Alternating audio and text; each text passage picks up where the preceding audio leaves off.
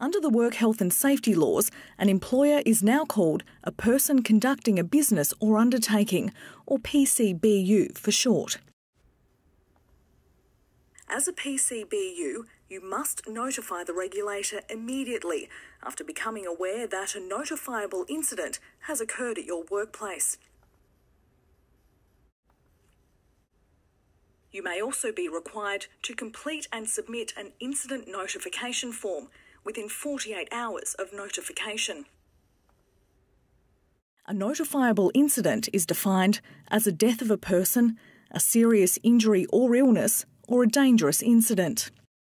A serious injury includes any injury or illness that requires admission into hospital, head or eye injuries, burns, lacerations, amputations, degloving or scalping, and spinal injuries.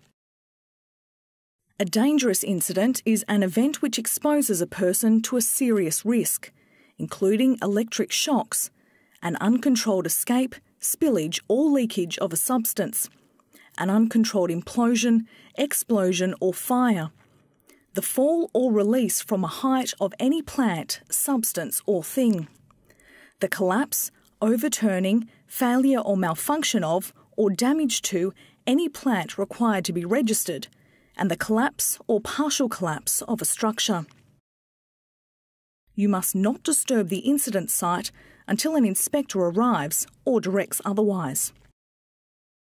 You must do an internal investigation to find out why the incident occurred and the contributing factors or root causes. You must then apply the appropriate corrective actions to prevent the incident from happening again. The inspector might ask for a copy of your internal investigation as part of their investigation report.